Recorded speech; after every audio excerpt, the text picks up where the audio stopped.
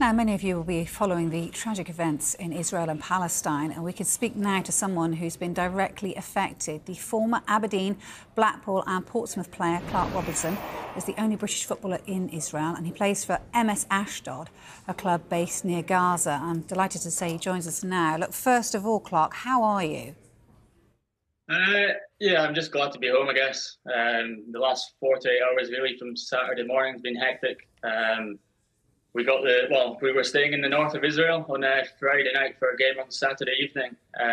So we woke up, I got woken up by one of my teammates at 8 a.m. on Saturday morning to say that the game was off. And that the country had obviously been attacked. So from that moment, we all made the decision to get back on the bus and drive back to Ashdod, which is obviously 20 minutes from Gaza, which maybe isn't the safest thing to do, but I think the club acted very professionally and quickly, and they told all the foreign players to just get their passports, pack their suitcase, and get to the airport as soon as possible. And thankfully, they managed to book us all flights home. I ended up spending 26 hours in Tel Aviv airport. I had 2 cancelled flights. And then I managed to get a flight to Budapest on Sunday evening, and ended up staying in Budapest for the night and then flying back from there. So, yeah, it's been hectic. Clark, tell me what was going through your mind when you first heard the news about it. Yeah, well, it's just, I think when I signed for Ashdod, it's something that you probably never really expect to happen. Like, you always, there's always that worry that they might get a few rockets from Gaza into Israel, which happens pretty yearly, I think. But I never thought something like this would break out into a proper war. So it's just a crazy situation. It's very tragic and sad what's happening. And obviously, I'm still in touch with all my Israeli teammates that are there, still in Ashdod, and a few are living closer to Gaza in a place called Ashkelon. So it is very worrying for them, and I just hope all my teammates and everyone's safe. So. What have they been saying to you, Clark?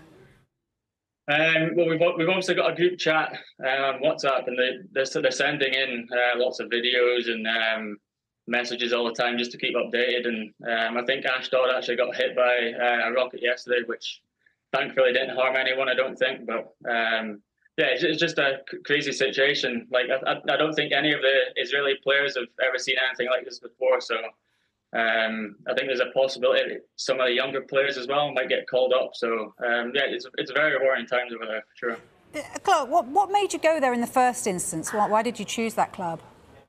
I think it's something that I've always wanted to do. I've always wanted to play abroad, and when my agent got in touch over summer and said that a couple of teams in Israel were interested, I did a lot of research, to be fair, and I've genuinely enjoyed my time there so far. The 3 months that I've spent in Israel, it's an amazing country, amazing place, and the lifestyle is good. The standard of football is very good, and yeah, you just never think something like that's going to happen. I don't think they've witnessed something like this for 50 years. So for it to happen when I'm there, it's just a bit crazy, you know? Yeah, absolutely. In terms of what you're going to do, do you think that you'll go back? Where are you at? I mean, that might be too soon for you to even say. Yeah, well, I had someone from the club phone me this morning just to ask how it was, and obviously the main concern is that they're safe over there. So he was saying to me that it could be a few weeks, it could be months. They just don't know at this point. But when it is safe and everything calms down, I'm more than happy to return. Like I said, the 3 months up until Saturday, I had no problems at all. Didn't see anything, no trouble or anything. So I think everyone's just taken aback by how quickly everything escalated from Saturday morning. And in terms of like, say, your friends and perhaps people there, we know that people are being displaced all the time. Is that what they're having to do at the moment? Are they having to move around? What's happening? Yes, well, I've actually seen just on the news before I came on here that there's reports from Gaza saying for everyone in Ashkelon, where 4 of my teammates live, to get out of the city by 5 p.m. So I think they are going to head further up north in Israel this afternoon and hopefully get some sort of safety up there. But as you can imagine, I think they're all obviously worried, and as long as they're safe, that's the main thing. Yeah.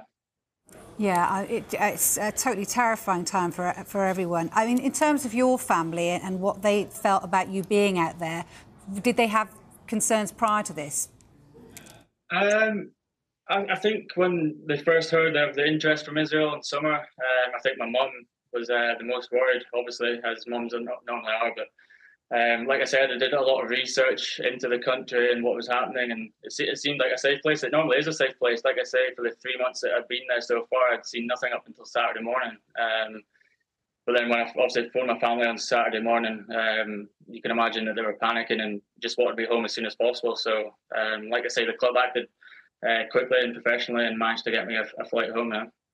Do you see a resolution in this at all, just finally?